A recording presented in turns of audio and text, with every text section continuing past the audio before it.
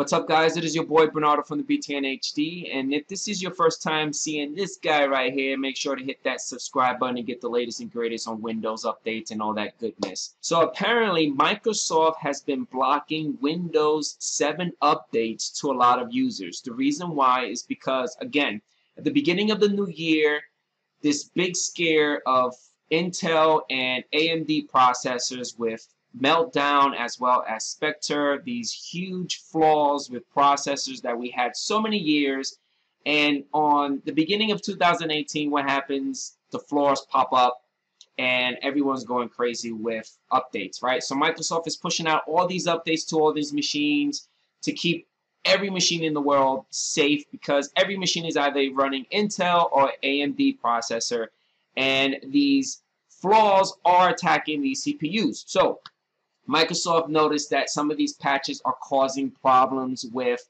antivirus softwares. So they stopped. And that's nuts.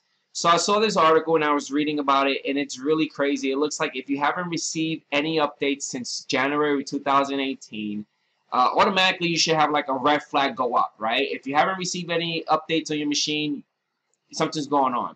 So there's a possibility that your antivirus software that you have within your machine is causing the problem.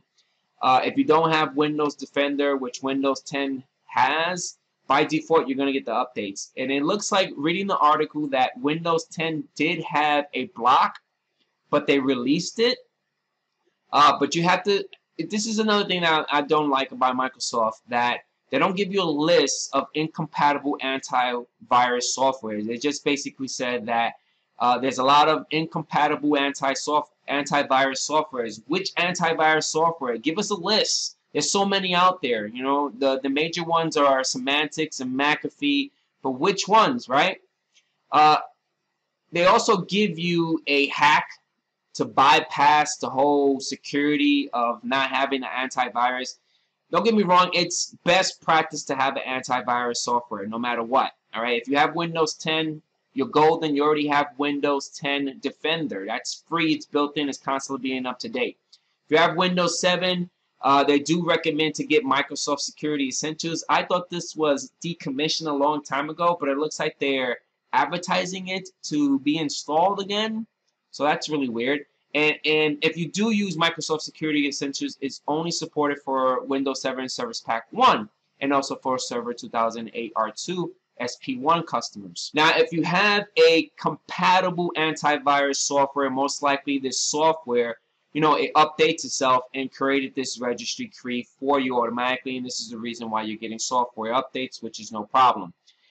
If by any chance you don't have the option to upgrade your antivirus software and you still want to keep your machine nice and safe, which I do recommend pushing out Windows updates, it keeps it safe, right? Keeps it nice and healthy. Sometimes it breaks it, sometimes it doesn't. But they do give you instructions of setting the registry key. They give you a warning, a caution to make sure that you know what you're doing before you do this, because there's a 50-50 chance that you can break something. I will post this link at the bottom of the video. Hopefully you guys enjoyed this kind of quick update with Microsoft and their security thing. It's kind of weird. I would love to see Microsoft provide a master list of what's incompatible or compatible antivirus software. Where's the list? If you have any questions or comments, leave them right in the bottom, and I'll catch you guys on the next one. Peace out.